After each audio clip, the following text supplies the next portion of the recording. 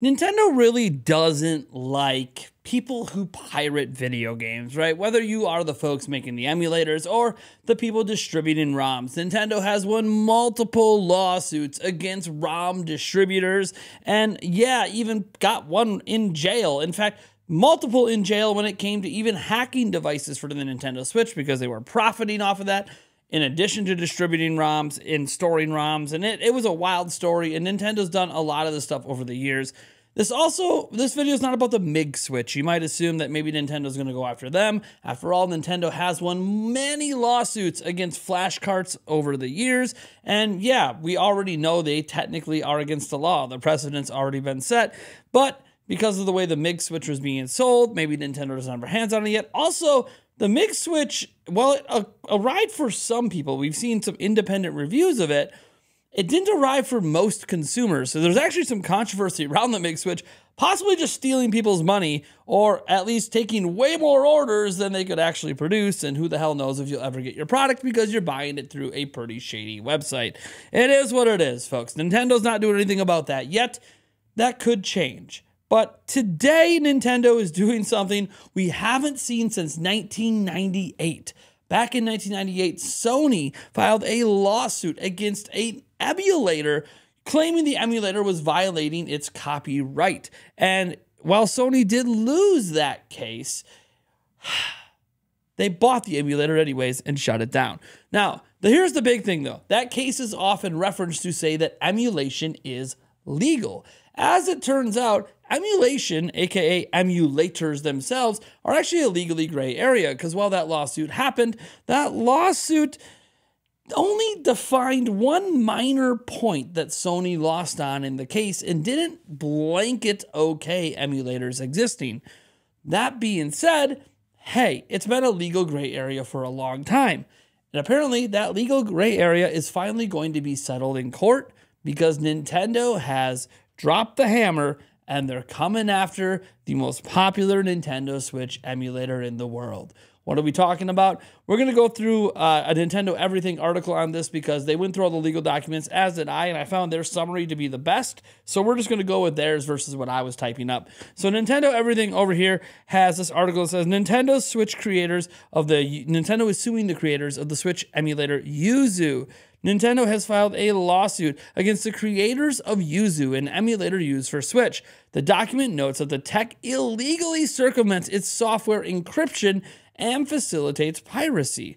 Nintendo's lawsuit points out that The Legend of Zelda Tears of the Kingdom saw over 1 million copies downloaded before the official launch. Also highlighted is that Yuzu's Patreon support doubled during that time. This is actually quite notable because Yuzu had a hard time playing Tears of the Kingdom, but through that Patreon support, aka making money, they were able to put the dev time in to quickly make Yuzu work directly with Tears of the Kingdom. Pretty interesting. It's alleged that Yuzu makers access Switch games from a hacked console, which Nintendo claims would be a DMCA violation, which is quite interesting because, again, hacking your systems has long been held in the United States to be legal in some ways, but it depends on the use case. Like, you can legally make backup files for your own use, but can you then use those backup files to modify things in an emulator so other people can enjoy that emulation? That is something that, again, is a very legal gray area. So it's interesting how Nintendo's approaching this. Then, by making at least one copy of each, that would actually be a direct copyright violation, which is entirely true. If they make any copies of the files that they dumped, right? If they dump a ROM and they copy it and give it to another developer, you can't do that. Yeah, that's literally against the law. That part's black and white. So if Nintendo thinks that has happened and they can prove it, that's already a big win for them legally. Additionally, while not directly related to the crime, Nintendo does note that fans that looked forward to Tears of the Kingdom were spoiled on the whole game, which is absolutely true. Now, the argument here is that Nintendo believes Yuzu's business model helps piracy flourish. The company is seeking damages for the alleged violations and wants the emulator to be shut down. Now, it's no secret Nintendo has gone to great lengths over the years to pursue legal action relating to piracy. However, whether or not anything happens from this latest case remains to be seen. Now, we'll link to the legal documents and this article down below. One thing I find fascinating when talking about this, and a lot of people always want to know my stance on this whole emulation thing because it's very, very controversial. You know, staunch fans that are going to go, roo, rah, rah, Nintendo, you go get them. And you're going to also have staunch fans going, boo, you don't understand, blah, blah, blah, blah, blah. Look, here's the way I look at it. There's a couple sides to this. One, I've been pretty clear on my stance on emulation over the years. Whatever you're doing, I do not care. That is for your business. For my personal business, I think emulation, just, we're not talking from a moral standpoint, we're not talking legally, morally, I find if you're emulating older consoles with hard to get games, I don't really find that to be a problem. Most of these games aren't for sale anymore, and even the services that exist like Nintendo Switch Online, it doesn't have the entire NES and SNES and Genesis libraries, right? So there are just some games that are hard to get, and even on the secondhand market could cost hundreds of thousands, sometimes millions of dollars. So I understand that, like, just for the ability to play these games that existed at one point in some form, I'm actually okay with most of those older school emulation. I do kind of draw the line, though, with something like Nintendo Switch. All the games are easily able to be had. Now, a few exceptions like Mario 35 and a couple others that were temporarily available. But for the most part, a vast majority of the emulation we're seeing out there is of commercially available games that you can buy physically, digitally, or both. So to me, I don't actually feel bad for that level of emulation potentially getting shut down because, again, it is dealing with commercially available products. I understand they run better on PC and all of these mods you can do and how crazy it is. But look, at the end, this is a commercially available current product. I can understand why, you know, I'm just not okay with it. I don't emulate. So there you go. That being said, that's my stance. Now, when we talk about this on a broader scope, it is true that emulation is a legally gray area, and it's been beneficial both ways. Let's think about this for a moment, just one moment. Emulators, right? Are they 100% legal? Well, it's never actually been defended in court. Now, are they illegal? Again, never really been pursued in court because the way Sony pursued the case back in the 90s was over one particular thing, not emulation on the whole. So this is actually a massive lawsuit because right now, here's why it benefited.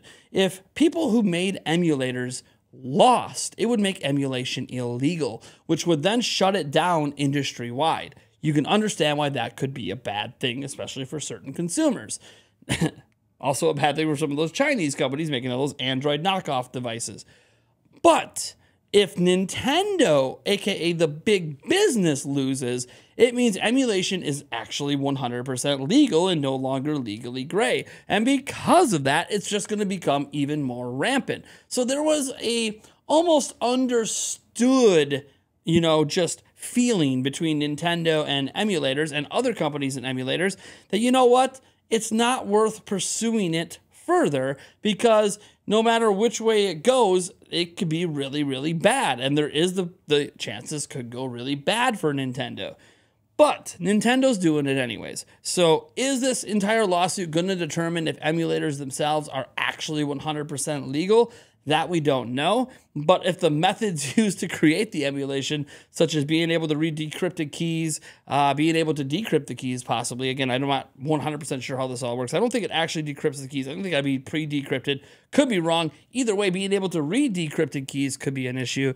And obviously, if they're determining that the development of Yuzu is happening with copies of games being shared around, that could just make the entire development null and void legally because, hey, you had to use illegal copies of games to develop your software. You can't do that. That would actually be a massive violation, and yeah, they'll lose the case of that if Nintendo can prove that. Now, I don't know what evidence Nintendo has. The Yuzu emulator has been around a long time, but it appears Tears of the Kingdom really made Nintendo dig their heels in. So we're going to have to wait and see what happens. In the end, there's some negatives here. Obviously, what if it gets determined that you can no longer hack your systems? I know it's technically legal now, but what if they're determining that, hey, hacking systems is actually leading to much more piracy than it's leading to positive things for consumers? What if that ruling gets turned around? There's a lot of crazy stuff here, and a lot of people are going to be mad at Nintendo, and a lot of people are going to be on Nintendo's side. We'll talk more about this on a live stream later and probably tomorrow on the Nintendo Prime podcast as well, because I'm very interested in other people's thoughts on this. I could ramble on and on about this particular topic for hours, so I'm going to let it stand there. Very little editing. This is just an open conversation on this big thing Nintendo is doing. Maybe the biggest video game lawsuit since the Sony one back in the 90s, because if Sony had won that, people might be really afraid to make emulators, even though it didn't determine emulators were illegal. So very interesting. Anyways, guys, thank you so much for being here, and I will catch you in the next video.